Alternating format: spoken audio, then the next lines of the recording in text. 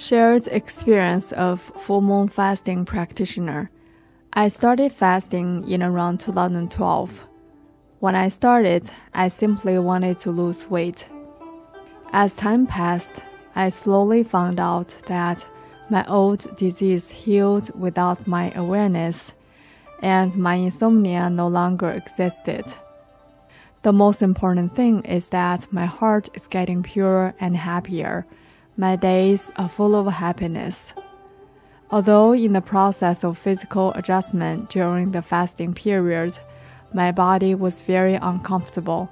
When I resumed eating, I feel it was the birth of a new life. Every month, I experience the process of transition from old to new. It makes me love myself more. I love myself not because of the amount of material. It is inner love. How can we love others if we don't love ourselves? Therefore, since we get to know fasting, we should persist. Everyone will get different joyful surprises. June 8th, 2020.